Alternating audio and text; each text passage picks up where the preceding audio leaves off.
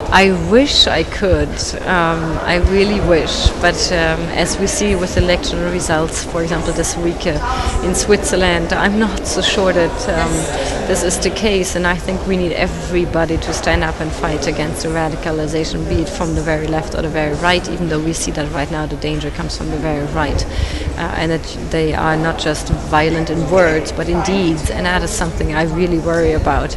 And I don't think that you can just ignore it and it will go away. You will have to debate, you will have to engage, and you have to be strict and firm when it comes to violations of our laws.